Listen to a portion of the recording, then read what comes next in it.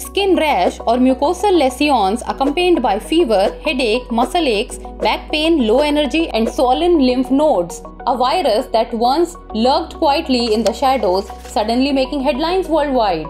Previously known as monkeypox, is caused by the monkeypox virus, a member of the orthopox virus genus. The first human case of Mpox was recorded in 1970 in the Democratic Republic of Congo. It has two main clades, clade 1 and clade 2.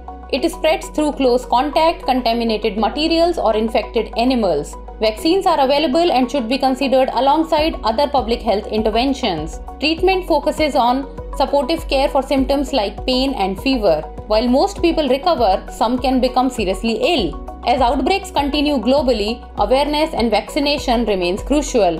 The question now is, are we truly prepared to outpace this emerging threat? Tell us in the comments.